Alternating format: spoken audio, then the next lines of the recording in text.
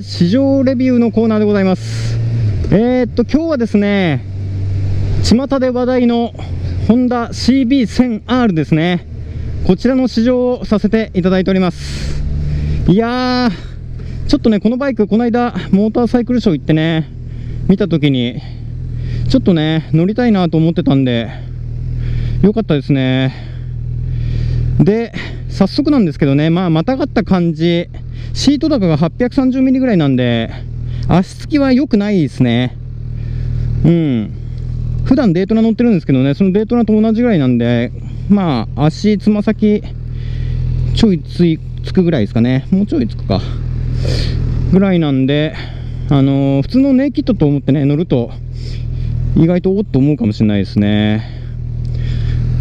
ネイキッドというよりも、ストリートファイター系なんだね。結構エンジンも、このエンジンは CBR の 1000WR ですかね、をベースにして作られてるだけあってね、やっぱりかなり元気に回りますね。で、ハンドルが高いんで、足はね、足つきあんま良くないですけど、すごく楽なポジションで乗れるのは好印象ですね。で、モードがあってね、スタンダード、スポーツ、レイン、あとは自分で設定できるユーザーっていうのがあるみたいですね。とりあえずはね、スタンダードで乗って、後半ね、スポーツに切り替えてみようかなと思ってますね。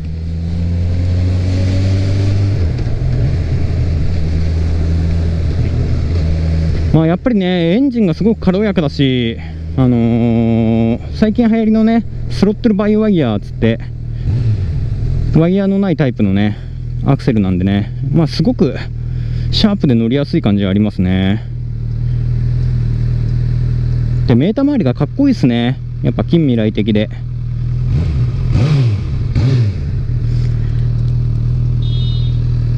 で、足回りなんですけどね、これ昭和製かな、フロント。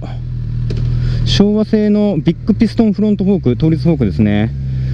それにラジアルマウントの4ポットキャリパー、モノブロックついてるんで、足回りはね、全然文句のつけようないですよね。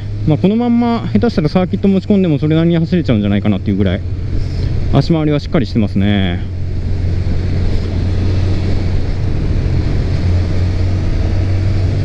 で、もちろん当たり前ですけどね、トラクションコントロールといろいろついてますね。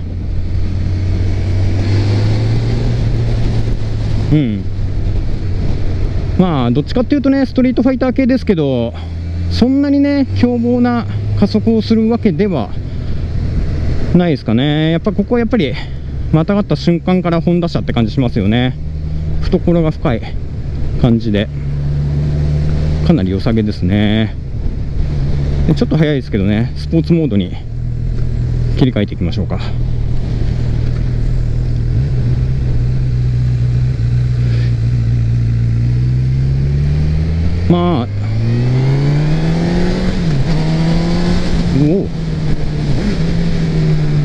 いいっすね。 SS と平等にね、戦えるぐらいの加速感はありますね。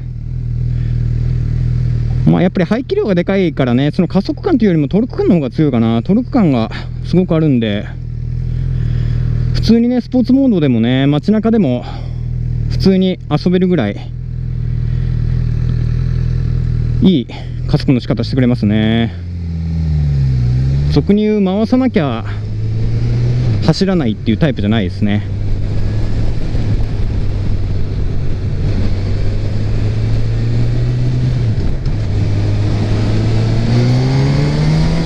そうですね、その暴力的な加速というよりもね、そのフラットにふわーっと吹けていく感じがやっぱりホンダ車ですね。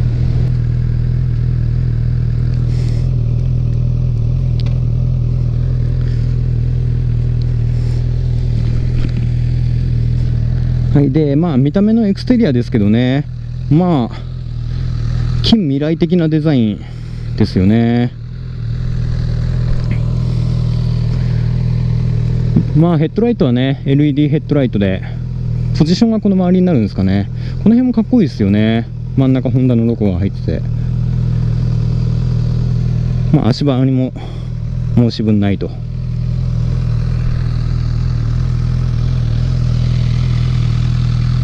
でね、結構これノーマルなんですけどね、やっぱり音がかなりいいですね。多分車検ギリギリぐらいなんじゃないですかね、これね。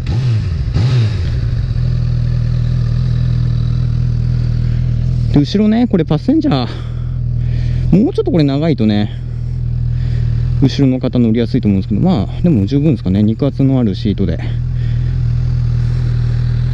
十分2人乗りも楽にこなせるんじゃないですかね。クイックシフターもついてて、これ上下ともにね、対応のクイックシフターですね。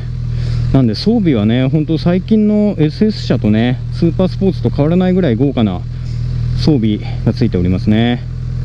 でフレームもおそらくこれアルミですよね。アルミフレームで、エンジンもねフレームの一部として使ってるんですかね。なんでフレームのね部品点数もすごい少ないんでね、非常にねリッターバイクなんですけど、非常に軽いですね。作りも性能も全てねスーパースポーツを追い回せるぐらいの性能を持ってるんじゃないですかね。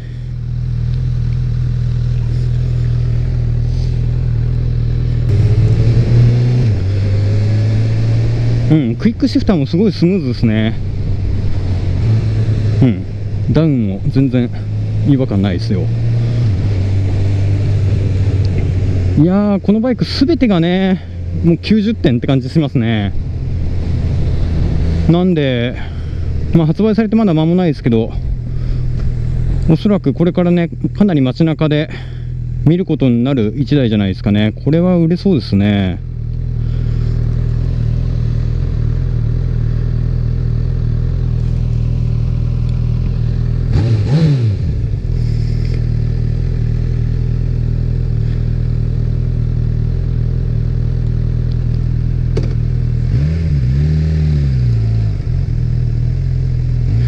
ツーリングにはもってこいですね。ツーリングもそうだし、ワインディングもねかなりこれ戦闘力あるんじゃないですかね。箱根とか走らせたら面白いと思いますよ、このバイク。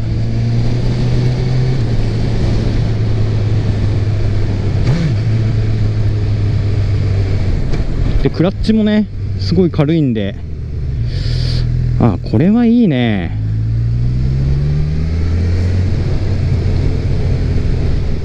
やっぱメーターがかっこいいわこれ。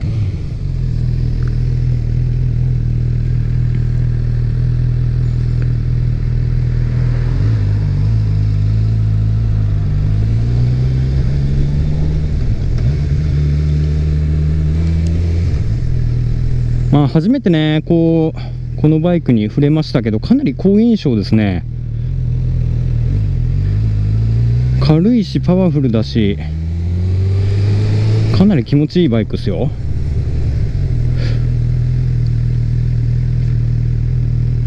お金に余裕があったら欲しい1台だな。オールマイティにいろんな場面で活躍してくれそうな、そんな1台なんじゃないですかね。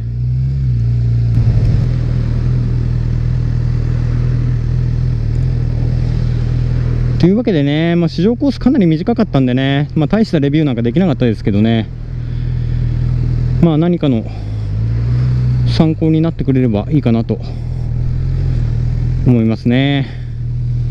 というわけで着きました。